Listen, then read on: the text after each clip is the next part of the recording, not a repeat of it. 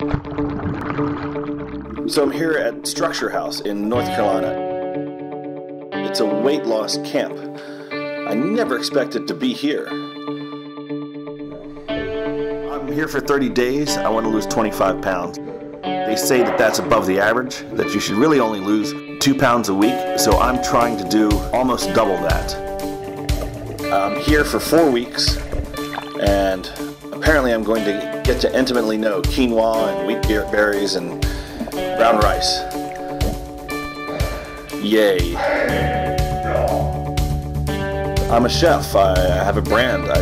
Healthy eating is kind of a trend these days. Plus, chicks dig skinny chefs. So, I guess it's time to get skinny. You know, they said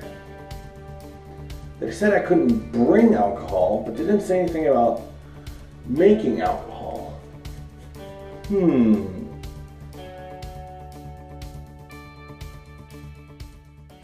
What I've learned is, if you're going to stay with the program, you still need to be a human being. Human beings need a nice cocktail to survive.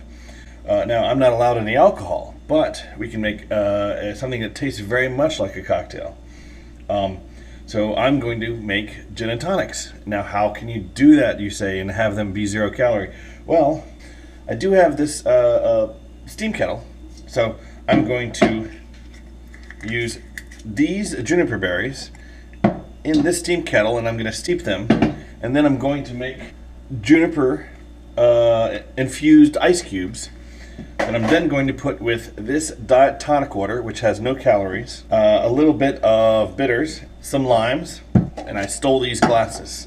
Hopefully, in just a couple hours, I will be having gin and tonics.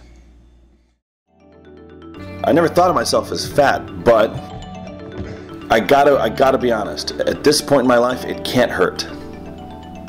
I've got to press it, or else I'm not going to lose the weight I want. And I'm ahead of the curve because I'm losing a lot of weight. But I've got to do individual workout routines. These group classes, these water fitness classes aren't going to cut it. I can't splash around like an 80-year-old lady and expect to get fit. I've got to do this myself. So, you pop your juniper ice cubes, a little bit of diet tonic water, dash of bitters, a little bit of lime, and you have something that tastes